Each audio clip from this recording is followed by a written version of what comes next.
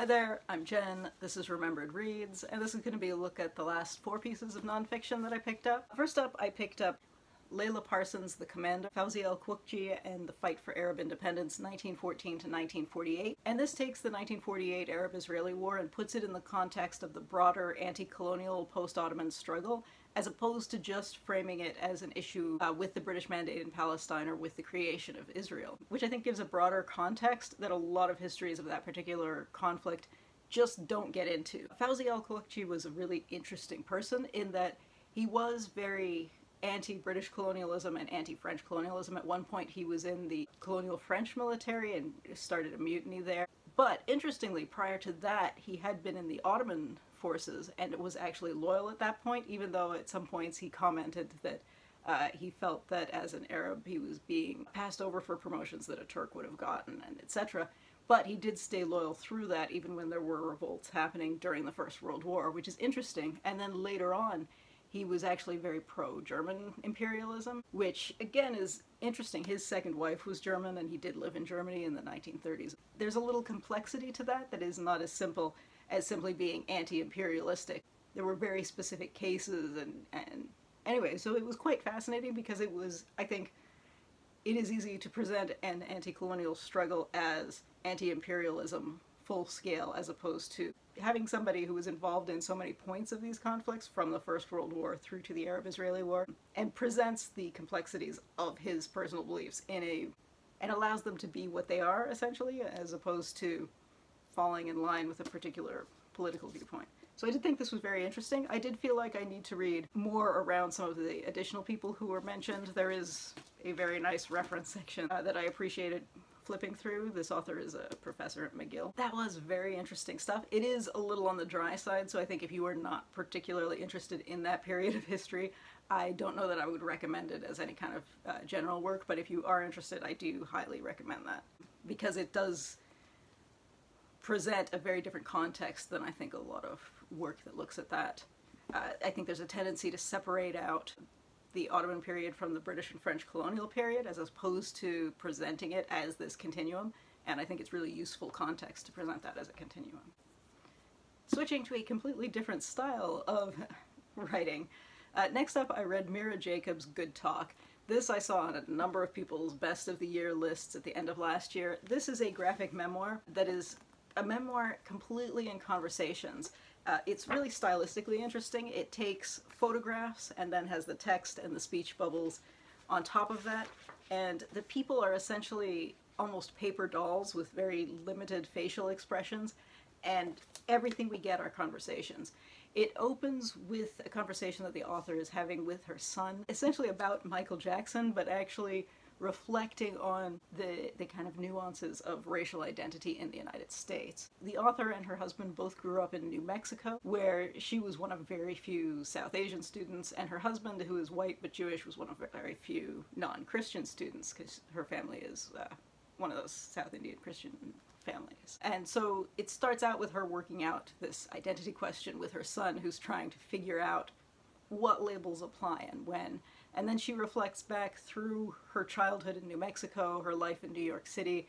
She was in New York on 9/11 and what happened after that and how that changed the way interactions work in a particular, if one is racialized in a very particular way. And then we go forward in time and her parents-in-law turn out to be Trump supporters, and how those conversations go, which is fascinating. Some of the conversations with her husband then are fascinating, because his making the peace type conversations are frustrating to read, but at the same time you can almost appreciate why he's trying to do that. Anyway, this was just brilliant. I thought the style of the photos with the paper doll style art, and then just the fact that it is almost 100% conversations. There are a few sections of exposition, but probably at least 90% of this is just conversation, and it's just spectacular. It's a nice big fat book, and this is great. I had this from the library and I think I might buy a copy of it because it was just fantastic. And if you're a fan of graphic memoirs and want to see something that's done in a very different style, I think there's a kind of a stereotype that every graphic memoir has this slightly rough kind of pencil drawing style, and that is a very distinct style and just fantastic conceptually and as a work. Next up, I read something that is a little lighter than a lot of the nonfiction that I normally pick up, and that is Fatima Bhutto's New Kings of the World. This is a pop culture investigation which is theoretically taking a look at the globalization in the appeal of Korean pop music, Bollywood movies, and Turkish soap operas. In reality, this is very heavily weighted to the Bollywood part, and within that it is very heavily weighted to evaluating the culture of Bollywood movies in the context of the political issues that happen between India and Pakistan, which is certainly a valid way to look at it, but considering that this is marketed as being a more global look at these things and as being, you know, about three things in equal parts, which it definitely is not, I did think this was not sold correctly, because 70% of this is about the Bollywood stuff. It's maybe about a quarter of it deals with Turkish soap operas in a very kind of superficial way. She at one point says she's watched, you know, 134 hours worth of these, and that's actually not very much, because a lot of these shows have like 40 or 50 hour seasons per season, so you could watch one show for, you know, a couple of years and that would be the whole thing. So saying 134 hours, I wasn't that that impressed. And there's only a single chapter involving the Korean pop music, which I thought, given how, I would say, of the three, in the kind of Anglosphere, that is probably the one of these three things that does have the broadest appeal. Now, she is not specifically talking about the Anglosphere. One of the places that she looks at specifically is Lima in Peru. But even when she discusses that, she approaches the idea of Bollywood movies have become popular in Peru because people can relate to them more so than to Hollywood movies, even though most of her discussion of that is about the musical element. And I think even 30 years ago in North America, people who are musical fans or would be drawn to Bollywood just because there are so many more musicals there than there are in the American-made ones. So I thought it was slightly odd that she was taking that specific cultural angle as opposed to investigating the music angle, because even when she's watching people dancing on the street and saying, look at these people doing their Bollywood routines in Lima, it's like, yes, because of the music. In any case, there are a lot of humorous footnotes in this that I thought were hilarious, so I think it's definitely worth it for that. Just go into this being aware that it is a lot more narrow in scope than it promises, and that while she digs fairly deep into the Bollywood stuff, it is from a very specific cultural perspective. The bit about the Turkish soap operas was fun, but it's not particularly deep. But it's like, women around the world think that Kivanch Tatlu is sexy, and yes, I mean, he is, but that's not a deep reflection. You know, I wanted to see more than that. And as I said, the K-pop chapter is one chapter.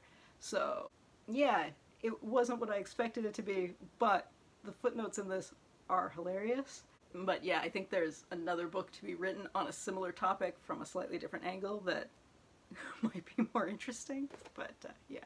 I will say it's kind of fun to see someone who's known for her very serious political writing and for her very serious novels writing kind of pop culture fluff. So that's a little fun in and of itself. Finally, I read another graphic memoir, and that was Sina Grace's Self-Obsessed.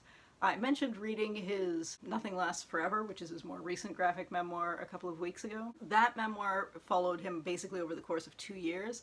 This one is basically a collection of autobiographical writing that he did over the course of more than 10 years.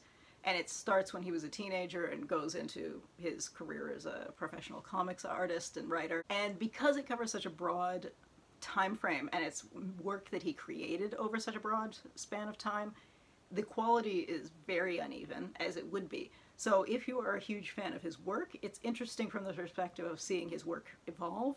But as a general memoir, it did make it very choppy. I do think in terms of what is the better memoir, Nothing Lasts Forever is a better read in terms of as an individual product on its own. I did think this was generally kind of fun just because I'm familiar with a lot of his other work. I think if you're not particularly familiar with his work, I don't think this is necessarily where you would start with familiarizing yourself with him. Yeah, but looking at how his art style and kind of process essentially has evolved was interesting, but as a book itself, was fine. I will, as always, insert some photos here. I will say one thing that I liked, that only came up once or twice, is that when he's replicating conversations with his mother and she's speaking Farsi, he writes both a romanization and a translation at the bottom, and I think a lot of writers will either do one or the other, and I appreciate it that he did both. But anyway, that's like 2 panels in this entire book. So is that the right term? Romanization? Do you say Latinization? Transliteration? I'm not sure what the right word for that is. Anyway, you know what I mean. In any case, that was the nonfiction that I've read lately. It is a little lighter than usual, so hey, that's something. If you've read any of these, I'd love to hear what you think. Anyway, that's it for now. Ciao.